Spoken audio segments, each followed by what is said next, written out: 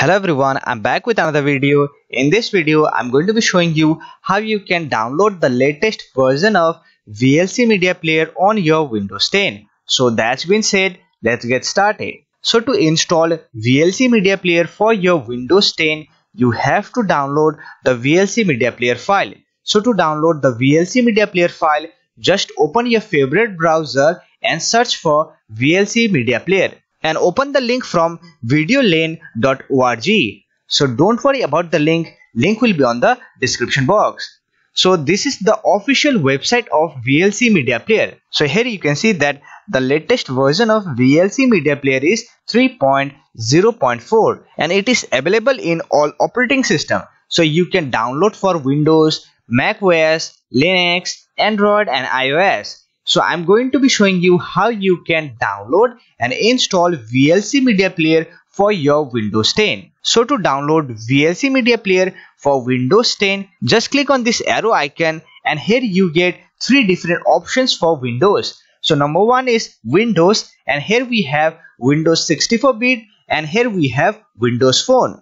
So if you are using Windows Phone, then you have to download this version of VLC Media Player, and if you are using 64-bit operating system, then you have to download Windows 64-bit, and if you are using 32-bit operating system, then you have to download this Windows. So if you don't know whether your operating system is 32-bit or 64-bit, for that just right click on Start button and here you find System option. Just click on this System and it will show you your device specification. So here you can see that system type is 64-bit. That means my Windows 10 is 64-bit. So I'm going to download 64-bit version of VLC Media Player. So let me close this and let me download this Windows 64-bit version. So here you can see that VLC Media Player file is downloading. It is around 40 MB. So if your download does not start automatically, then here you get a small link. After clicking here, you can download VLC Media Player. So my download has been completed. So let me install this .exe file. To install this .exe file, just click on the file and click on yes. So here we have to select our language.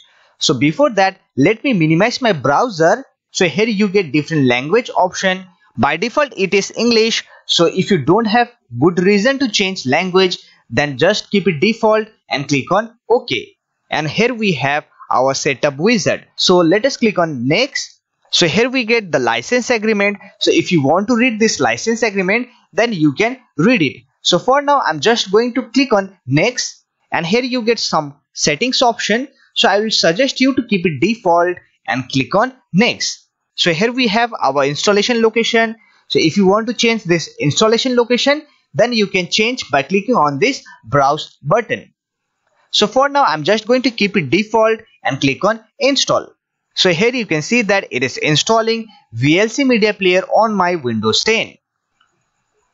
So the installation has been successfully completed. So if you want to launch VLC Media Player right now, then you can check this box or you can uncheck this box. So for now, I'm just going to open VLC Media Player. So I'll just check this box and click on finish.